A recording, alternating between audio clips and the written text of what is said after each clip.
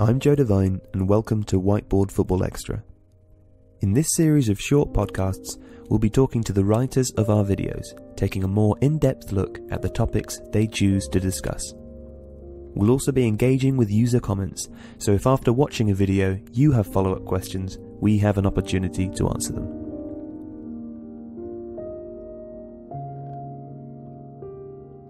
A seemingly orthodox formation realised to perfection. Maurizio Sarri and Napoli are producing arguably the most attractive football in Serie A. And today I'm joined by Alex Stewart to talk about this in a little bit more depth. Alex, in the video you mentioned that Napoli aim to cut off the opposition's passing angles during the press. Presumably attempting to force errors in this fashion is actually safer than charging in for the tackle. Is that true? I think that is true.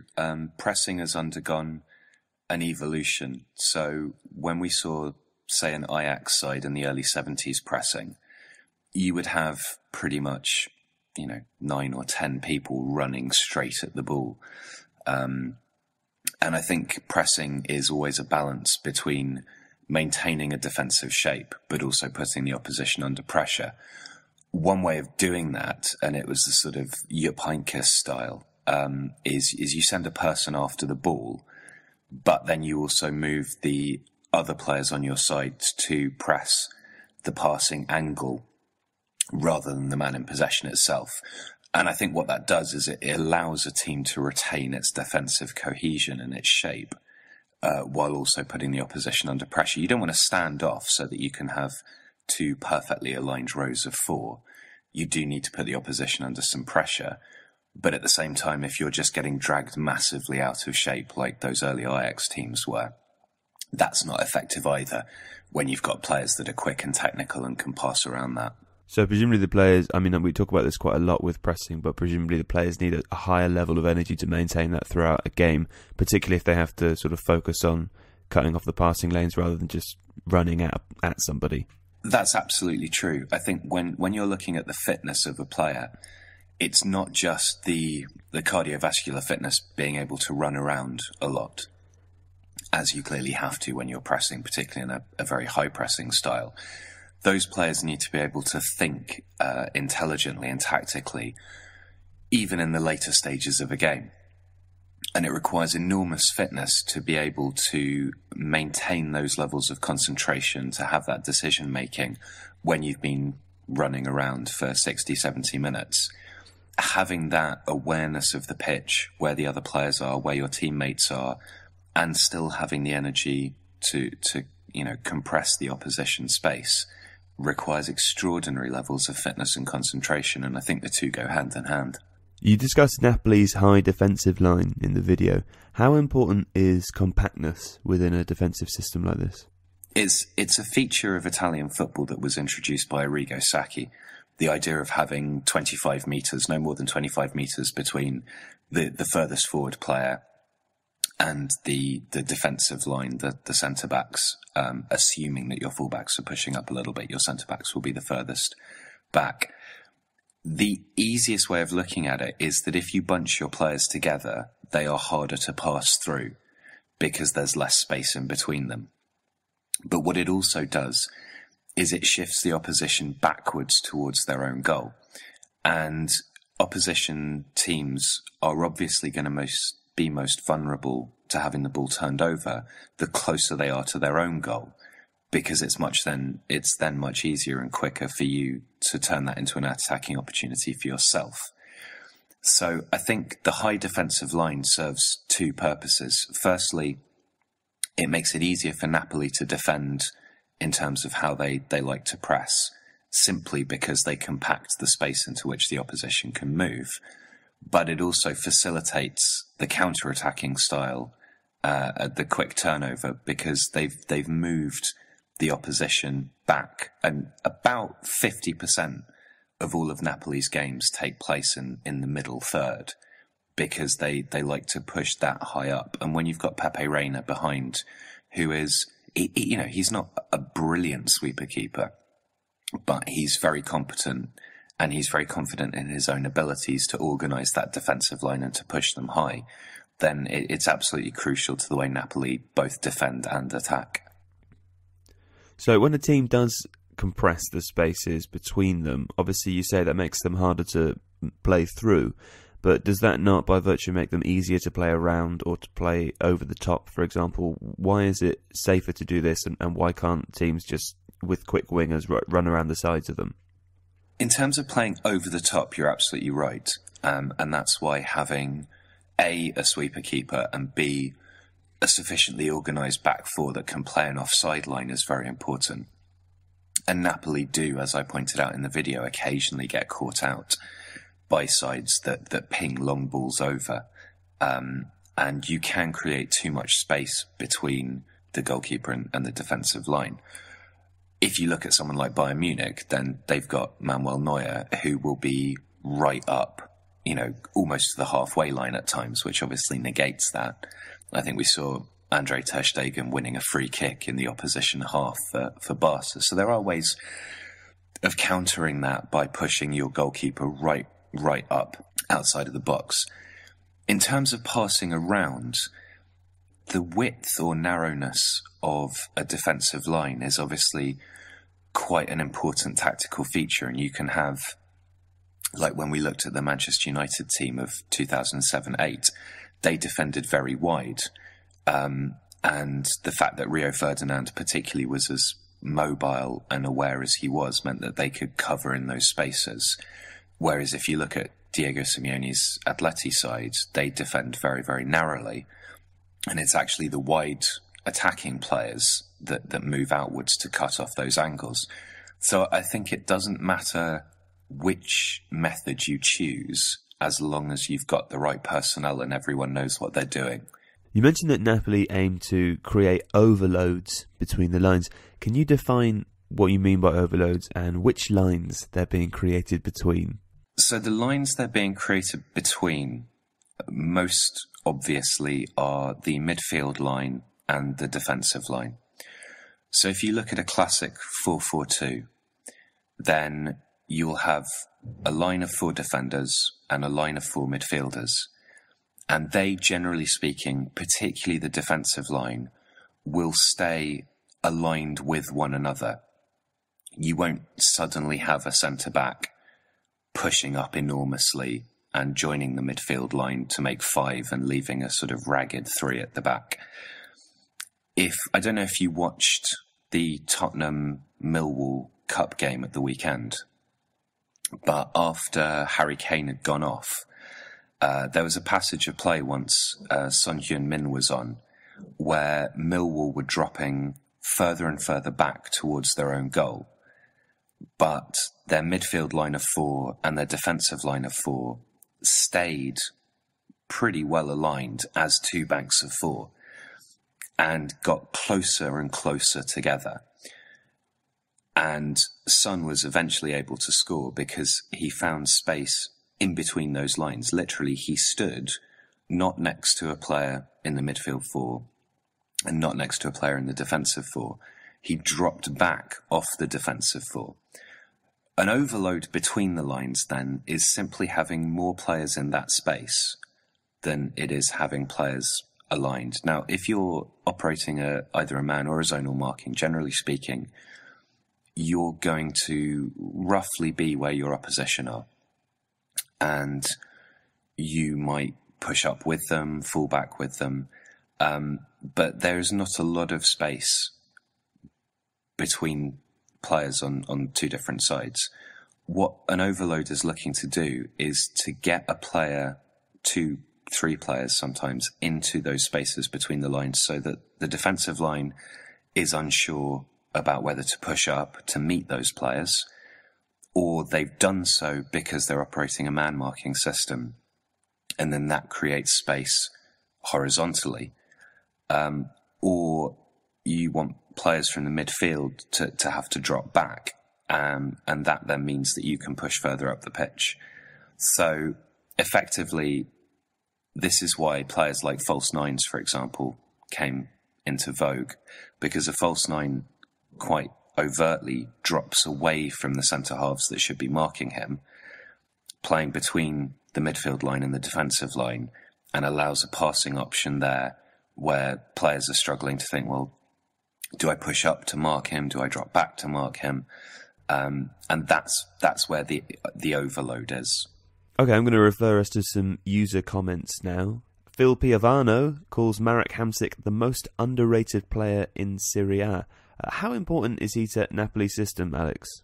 Hamsik is hugely important. I mean, this season alone in the league, he's scored 10 goals. He's got 8 assists. He's a very technical player. He's able to arrive late in the box. He's of that midfield three, along with Alan and Jorginho. He's the one who's got the greatest license to push forward and get into the box.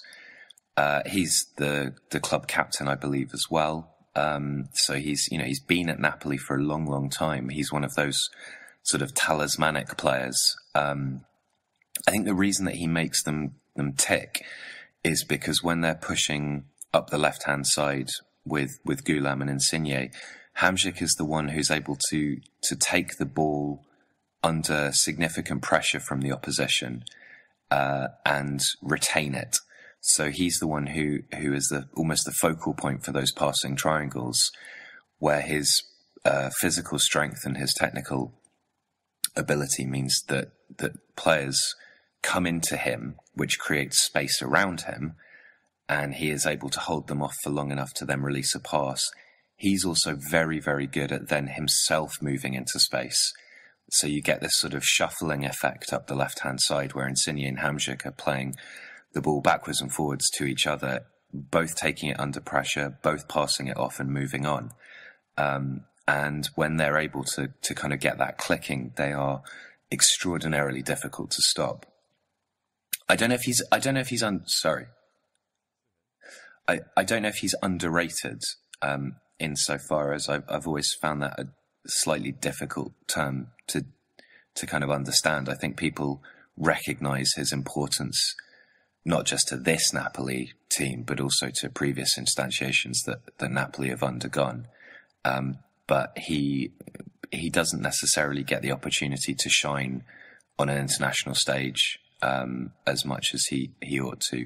I think one of the reasons that people call players underrated, and not necessarily this commenter, but in this instance, Marek Hamsik, for example, might be described as underrated because Manchester United didn't pay £89 million for him. I think big clubs look at players for different reasons, and while Hamsik is creative, dynamic, goal scorer, I think at 29, he's possibly now too old to get a massive move to a club like United or somewhere like Barcelona or Real. I think as well, he's such a totemic figure at Napoli. I mean, he is almost to Napoli what players like De Rossi and Totti are to Roma. He's been there for such a long time that I think it would take a really significant bid to prize him away. And given his age, it's not the same sort of investment that you get with someone like Pogba. I think it's also worth noting that actually players don't that often seem to transfer from Serie A to the Premier League. I'm not entirely sure why that is, but off the top of my head, the two moves that I can really remember from last season, or from the summer window, are obviously Pogba and Martin de Roon, who moved from Atalanta to Middlesbrough, and is a sort of very competent ball-winning midfielder, but he's not going to set the world alight. Manolo Gabbiadini has obviously moved across as well to Southampton, my club, and is scoring well.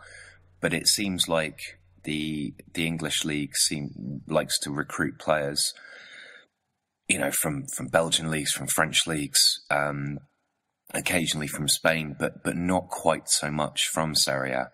And I don't actually know why that is, given that there are some extraordinarily good players over there. But that could be as much of a reason why these sorts of players aren't acquired as them being underrated. Jesus Escobedo, or Jesus, I'm not sure whether to call him Jesus or not, says, I'm lost. If his tactics are so good, why are Napoli 11 points behind Juventus? I think, as we've talked about before, in the last pod where we discussed Hoffenheim, and someone very astutely said which teams will cause Hoffenheim problems, part of the answer that I gave there is simply teams with better players. Juventus and Roma, who are also ahead of Napoli currently, are very, very strong sides. They're also very good tactical sides. And just because a team has excellent players and plays in a particularly attractive and systematically and pleasing way, it doesn't mean they're going to win everything. Tactics and the players that you have will kind of take you to a ceiling. And it may be that ceiling is higher than everybody else's, like Conte's Chelsea. You know, that tactical shift to 3-4-3 works brilliantly with the players that Conte has. And those players are able to carry that system to heights under his tutelage, and they're running away with the Premier League. If there were a side that were better, we wouldn't suddenly say, well, Conte's not a good tactician, his players are rubbish. It's just there is the possibility that teams are better. I think as well, potentially with Napoli, they haven't changed a lot from last season in terms of how they play. Mertens is maybe a slightly more false niney kind of centre forward. But I do think teams need to adapt and innovate a little bit. And there's possibly an argument that Napoli are too similar to how they were, and that the very best sides have found ways of figuring them out. But they're still a very, very good team. And to be, 2 points off second, very much still in the title hunt, is no bad thing. Brendan asks, this looks similar to what Jurgen Klopp is doing with Liverpool. What are the differences? I think in terms of the press, it is similar. I think Klopp is maybe a little more aggressive in the press. I'd say the main differences are up front. Klopp's sort of preferred front three doesn't really feature a striker. There's a lot more mobility and a lot more interplay between, say, Firmino, Mane, and one other. With Mertens, could you not argue the same thing? You could argue it, but Mertens has been effectively converted from a wide player into functioning almost as an out-and-out centre-forward. When Higuain left and went to Juve, I think the decision was made to get Mertens to play in a very similar way to how Higuain played. So he loiters much more in the box. He doesn't drop off quite so much. He certainly doesn't play wide in the same way that he used to. I think there's a lot more flexibility in the Liverpool front three. I think sometimes that's a downside to what they do because they don't have a focal point in quite the same way. And you sort of wonder what, might be achieved if they were able to play, say, Sturridge consistently up front, almost at the tip of a kind of Christmas tree formation with two attacking midfielders behind, like Firmino and Mane, who are able to split wide or drop deep or whatever they want to do. I mean, players like that, you just give them license. But with Coutinho, Firmino and Mane, you're none of those are out-and-out strikers. And Mertens is now an out-and-out striker after Sarri effectively converted him. I think systematically, yes, you're looking at two sides that play 4-3-3. You're looking at two sides that like quick vertical transitions. You're looking at two sides that press heavily. I think Napoli have just got a bit more of a focal point. And I think possibly at the back as well, Liverpool don't play it around quite so much. I think they like to transition out to the wing backs more quickly, and they don't look to build the play in those little triangles between a defensive midfielder and the centre-backs quite so much. And that may be as well that, their centre-backs aren't as comfortable on the ball as Koulibaly particularly is. Alex Stewart, thanks very much. Thanks, Joe.